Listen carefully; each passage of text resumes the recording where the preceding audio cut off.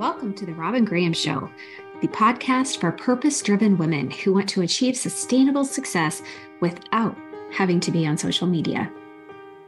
Hey, beautiful friends. Welcome back to another episode of the Robin Graham Show.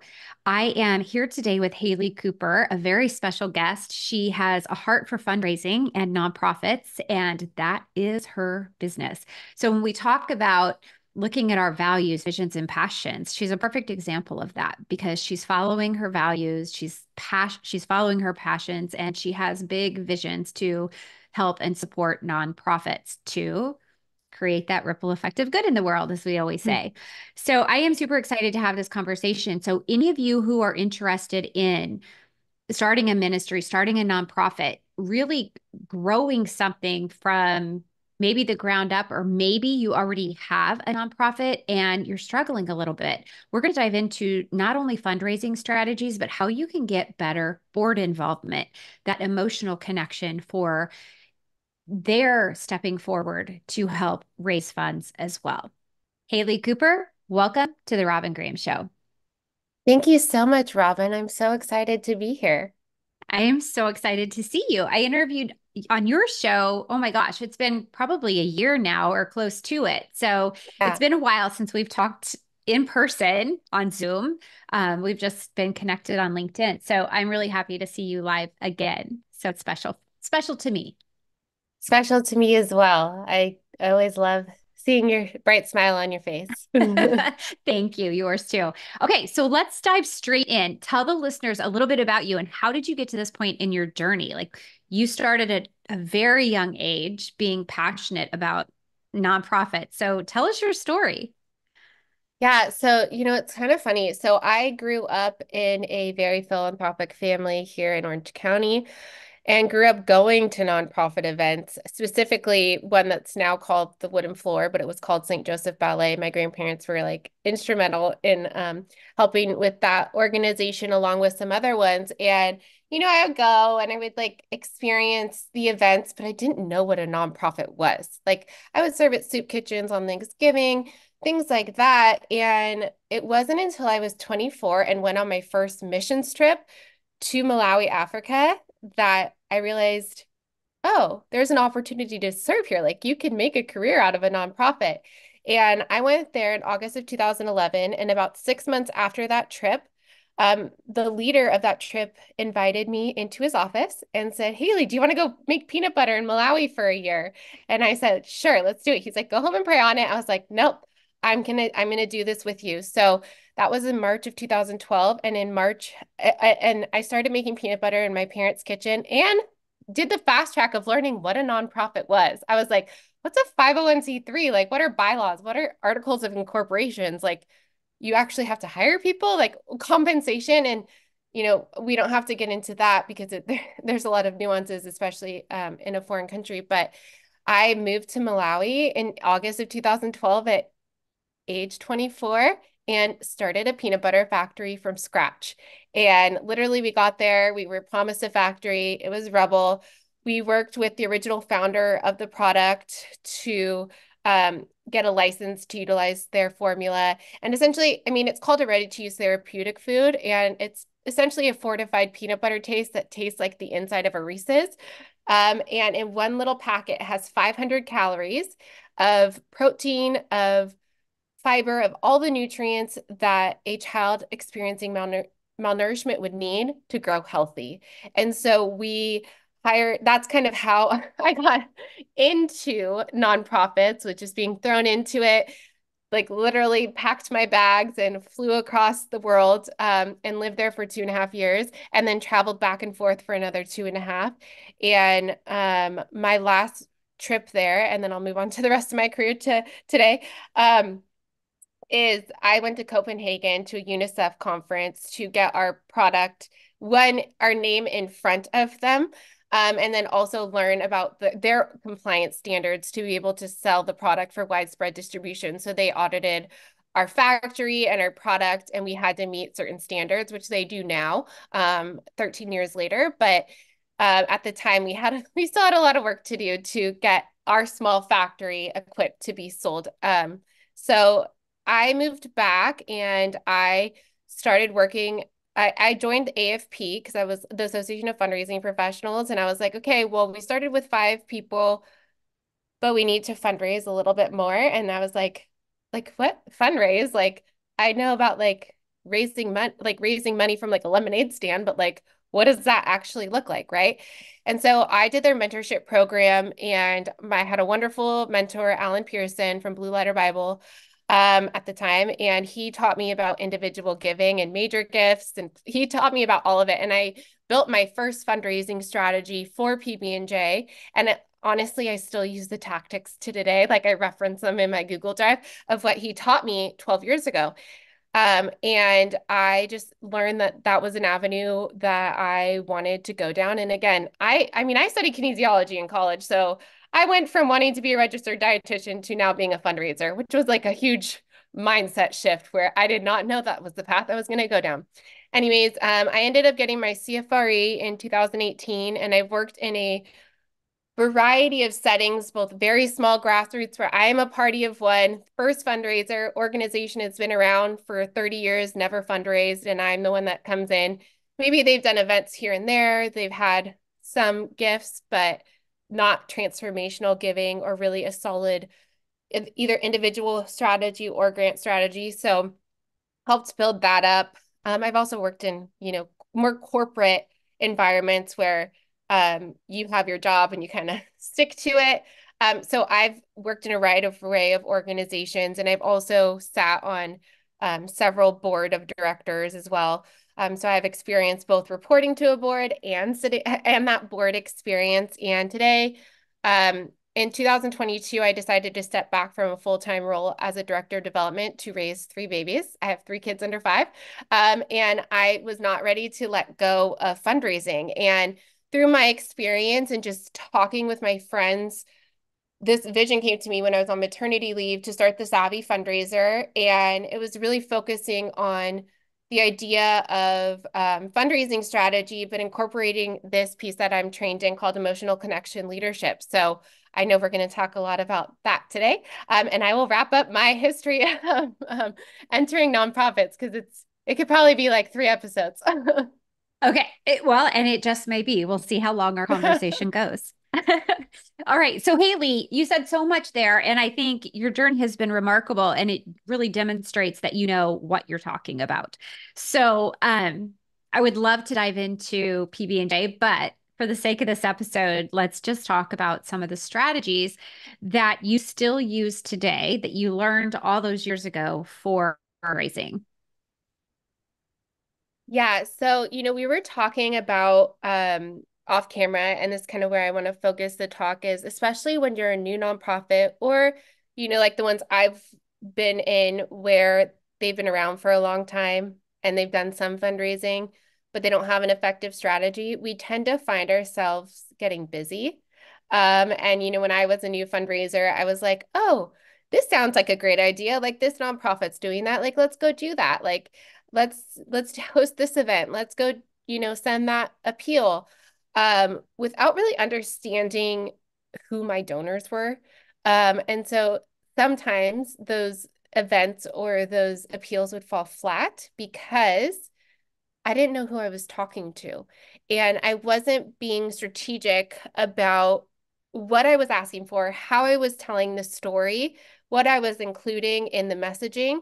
And so that's kind of the foundation of what I kind of focus on in the fundraising strategy. And you can obviously ask me more questions is, getting a solid strategy will take that busyness out of it, and it'll help you focus and become more efficient because like we talked about off camera, like we can be doing all of the things, but at the end of the night at 10 p.m. when we finally rested our heads on our pillow and all the thoughts come to us and we're like, what did we actually do today? Like, how did we actually raise funds? Where did we move the mission forward? I'm exhausted and I have to do this all over again tomorrow. And I'm so passionate about this mission, so I'm going to wake up and do it. But that doesn't lead to efficiency and it leads to that exhaustion, right? And that's where a solid fundraising strategy, and we'll talk about the emotional connection piece, really helps revitalize your energy towards your mission through a solid strategy plan, fundraising plan. So you're focusing on the right things and becoming more efficient on the way that you're able to deliver your mission. So let's look first. I want to talk about some of these strategies to raise money. But before we do, how do you recognize who your ideal donors are?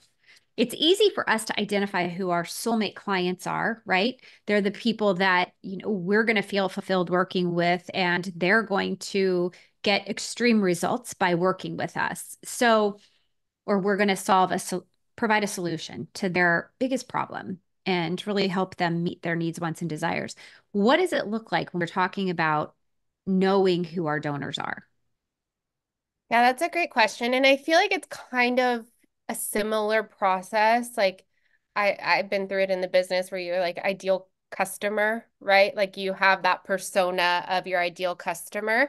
So a colleague of mine, Chris Rolke, he taught me about this concept of ideal donor avatar.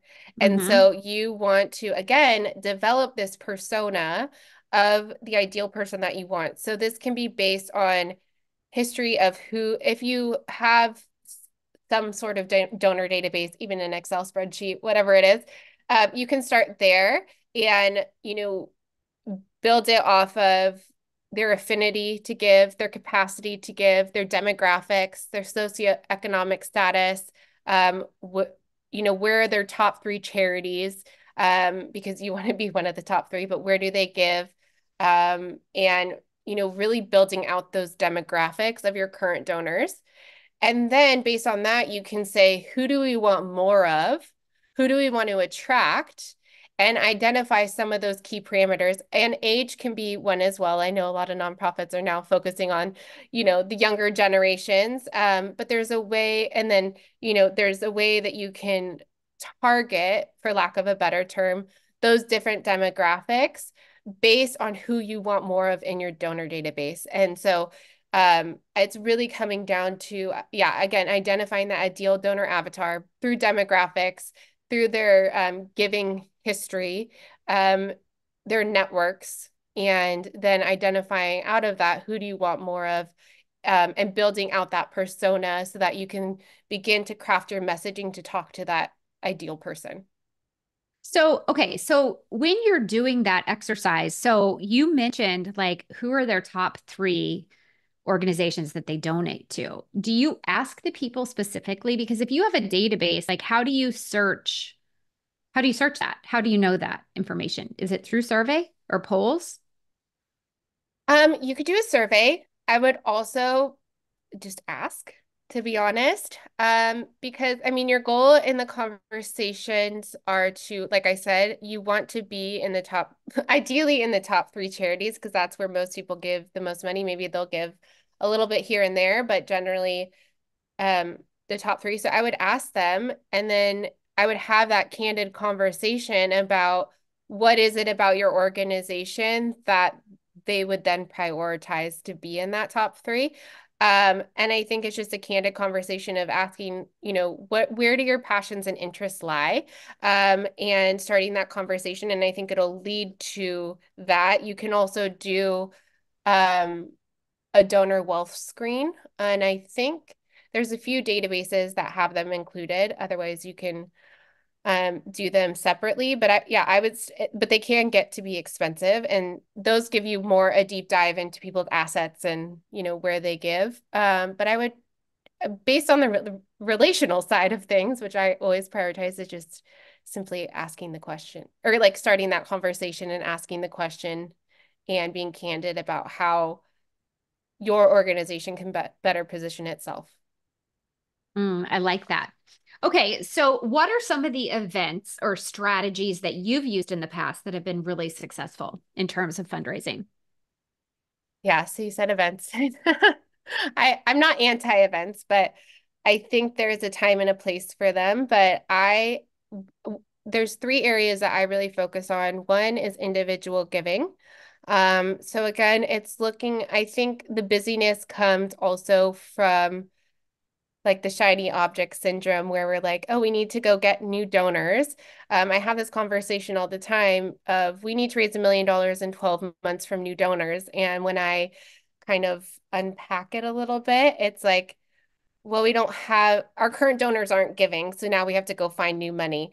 And I think there's a wrong mindset there that if you do have a database, you do have people who have shown up, who have said yes, or if you have volunteers, or you have a board, or you've had an event, like those people have shown up, they have said yes, you start there. Because if you want to get new money, you can get new money from the people that have already said yes. They already Mhm. know about your organization. And I'm not here to say I'm not against like prospecting and things. I think there is a time and place, but also that can come naturally when you start to have those conversations with your current donors and that transformational giving happens. And then they're able to go out to their friends and tell them about it. They become your ambassadors. And I think that also happens on the board as well.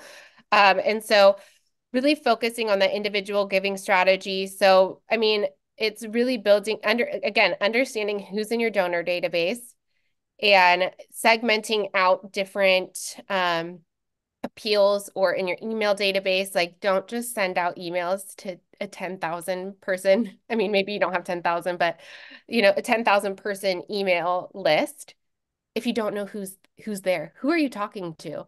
So it's really important to understand who you're talking to. It's really important to have a solid donor database. Yes, I know if you're small, I've had an Excel spreadsheet, but make sure that it is functional and there are people who understand who your donors are so that you can then have those conversations with your major donors. So I identify, you know, the organization I'm thinking of, they had like 2,000 people in their donor database, and I identified the top 200 and started there to work with them. And I would chart out a goal for them to based on their history and conversations I had, and I knew their capacity to give was bigger than what they were giving, and I knew that they wanted to realize their generosity in a meaningful way. I set a goal for them for the year, and then I set a communication calendar. So I would regularly communicate with them, and it wasn't always asking them for money because I think a lot of people scare away from that in fundraising. They're like, oh, well, and I mean, I've even had that phone call where I call and I'm like, I'm the director of development. And they're like, I already gave you money. And I'm like, oh, I'm just calling to say thank you, right? Like there are different touch points that you can have. And I would keep track of it. I would make sure that your team knows about it. And then any meaningful touch point, I would record it so that if you go into your Excel spreadsheet or you go into your donor database, anyone can go in there and know the relationship status. And then, yeah, I think it's just just to wrap it up, understanding who your donors are, setting those goals, creating a communication calendar, and then tracking those meaningful gifts in your donor database. That's it. So those are the three big strategies. I mean, the other strategies that I use, just because of my history, is a grant strategy. Yes, of Um, course. Yes. So I prioritize individual giving over grants, but I think a lot of organizations that I found have been applying $5,000 year after year. And they're like, but this organization over here is getting six figures. Like, what's the difference? And either they have someone on their board from that foundation, or they've done their homework and they've built the relationship. And I think a lot of times it takes one, the courage to ask for more, but you also have to have that solid narrative. So, one, a solid budget and also a solid narrative on why this funder should make a transformational gift to your organization. And then it's about building that relationship because someone is on the other side. A person is on the other side, right? Mm-hmm. Mm-hmm. And it's both about telling, the statistics of your organization, but also weaving in that storytelling and really making that case for your organization. And identifying the needs and also being transparent. So, if you need something like having that conversation with a donor or a funder or a donor. And I've seen these conversations play out where they'll actually give more because they're so passionate about what you need and they see that this thing is keeping you from accomplishing your mission. So yeah, I think there is a place for prospect research. And the best thing that I do for free is look at similar organizations and look at their annual reports. So if you're in a youth like arts program? Is there a local one to you, and who's giving to them? Doesn't necessarily mean the funder is going to give to you, but it kind of gives you that idea of who you can start building relationships with. Obviously, you can look at Foundation's 990s. Candid is free. And there's obviously other paid one, but if you're a small shop, I would start there. And then, I would track it. There's grant management systems. I've also used Excel spreadsheets where you track the amount, you track the Mm-hmm. date, you track any reports that need to go out because reporting is critical. And then any other touch points or interest areas that they have that you might be able to apply for. And then, yeah, those are really the two main ones that I focus on. Obviously, there's events, there's corporate donations, there's other things, but I'm really more strong in the individual and the grant strategy. Yeah. And the one thing that I feel there was a thread through everything you said, and it was relationships.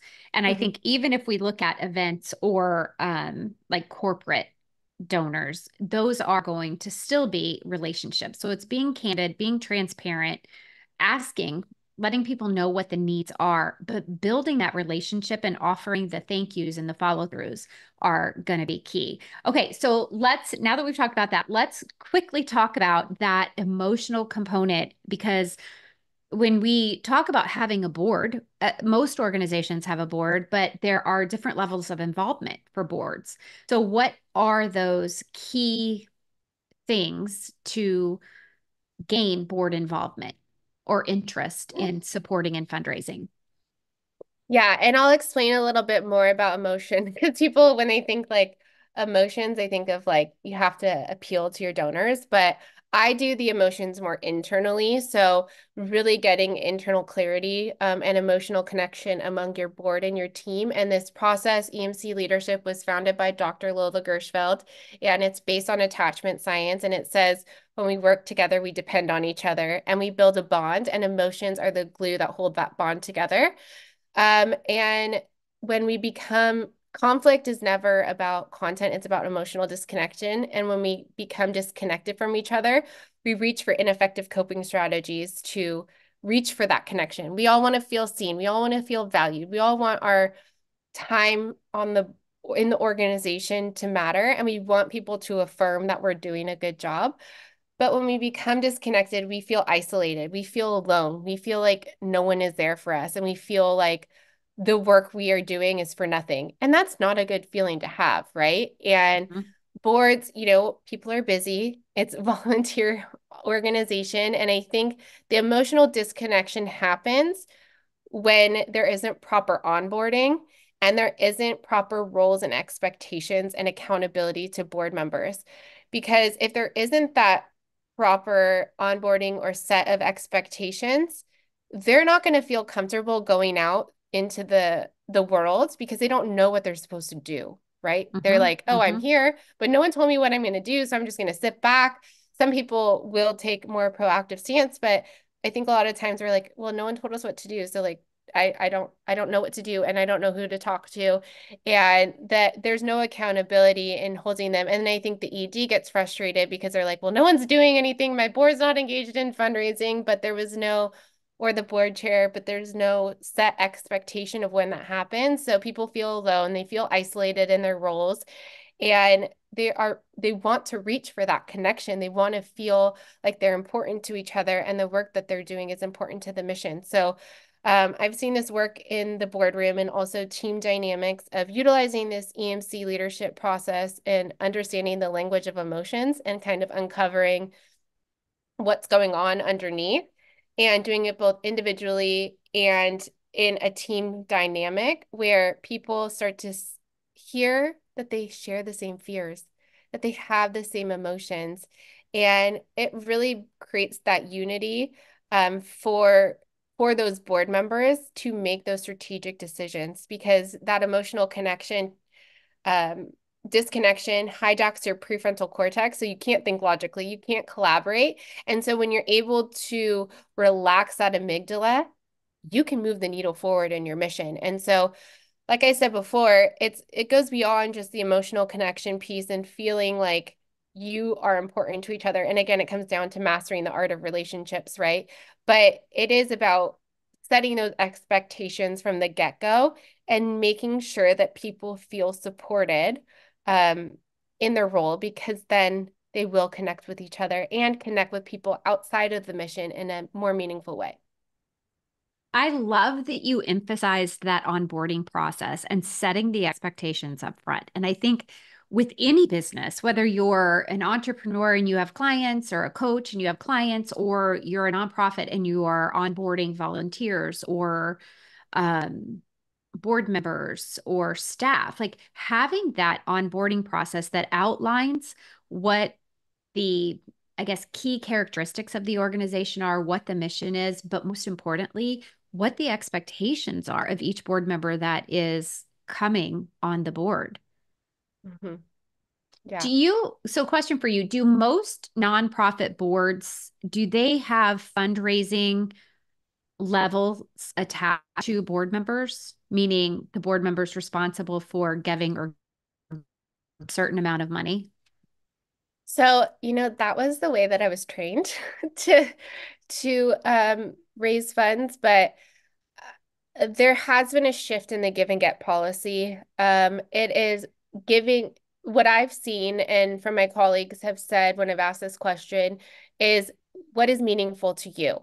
So giving a gift that is most meaningful to you. So not setting that $500 or $5,000 expectation that you have to give or get, especially when you're building more diverse boards and bringing people on that might not have the capacity to give, right? But maybe $100 is really meaningful for them, and that makes a difference. And so it's about, again, building those individual relationships and setting expectations based on their capacity. And it's not like a, oh, well, they gave more, kind of thing. It's like, this was really meaningful for you. It meant a lot to us. And we're so thankful that you would give this generosity to our organization, not only through your time, but also through what you were able to give. And so I think it's setting an expectation that way of like, you already serve on the board. Your time is valuable. Your time is money, essentially. Mhm. And, what is that meaningful gift that you can give? Because I've found that if you set that expectation of, oh, you have to give $500, but a donor can get, or a board member can give more, they're just going to give the $500 and they're going to be like, well, I gave my money, and it's about, again, about building those relationships was kind of the theme of this, and asking each individual board member what would be meaningful for them. Hmm. And do you do that up front? Like, is that part of the onboarding process then? Or is that something you do before they are even invited to be on the board? I would say once they're on the board, and it could even be like a pledge. It doesn't necessarily, but I would say it's part of the board expectations. I would say you expect, they don't have to be at every event, but you expect them to be at certain events or invite people or whatever, do their due diligence of getting people in the room. And then I would set it as an expectation to give a certain amount, and you can have a pledge form. So maybe they can't give it now, but let's say they're going to give 2 gifts this year. And then you track when they're going to give it, and then you reach out to them to ask them if they're going to fulfill their pledge. I like that. I like the follow up on top of the onboarding process. I think that's Mm-hmm. key. Okay, so if you were to, I guess, summarize what makes a nonprofit successful, what would you say? Oh, that's a good question. I have to think about this one. Um, I think what makes a successful nonprofit is where everyone feels supported in their role. Everyone understands the importance of their role. They understand their role in general. And they feel so supported and connected to each other. They feel like they matter, so that they can work towards that shared vision together. And so I think when you kind of do that internal piece of connecting internally with each other, your mission will thrive. And what are some things that you recommend for that internal connection? So, yeah, that's a great question. So, I think taking a moment like in agendas before you get into a meeting to just be human. I think, before you get to the outcomes and we have to do this or we're behind on this or, like taking a moment, a pause, um, to really just like not necessarily icebreaker questions, but like take a minute to like maybe I did this in a cohort a few years ago, like peach and pit. Like, what is your peach of this week? What's your pit? And just connecting on a more personal level. And I think also, let's say and I think also like asking questions and getting curious instead of jumping to conclusions or having assumptions is really important. So if someone isn't performing to their best, making sure that you pause and you notice how you're feeling about it, and then you choose how you want to proceed. Is it asking questions? Is it inviting a meeting? And, asking those introspective questions on what's actually going on behind the scenes.